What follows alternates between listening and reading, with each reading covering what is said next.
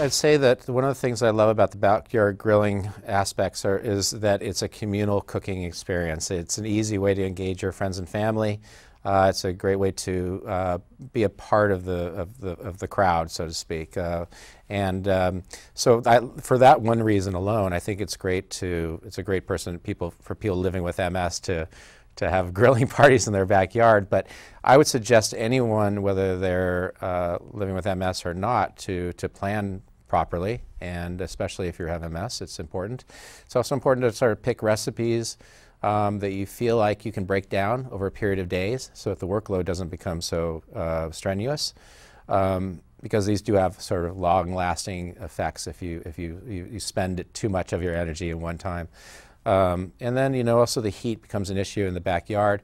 The grill, if you have others that are helping you along with it, that really helps a lot. It's also really important to sort of take the precautions to stay cool while you're outside, but you can do that with a shade, and they have all kinds of nice cooling gadgets out there.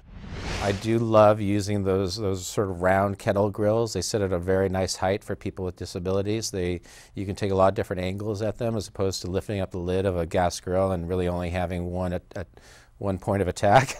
So that changes because people are compromised in that sense. The other recipes I would say is just to keep it simple. As far as the food is concerned.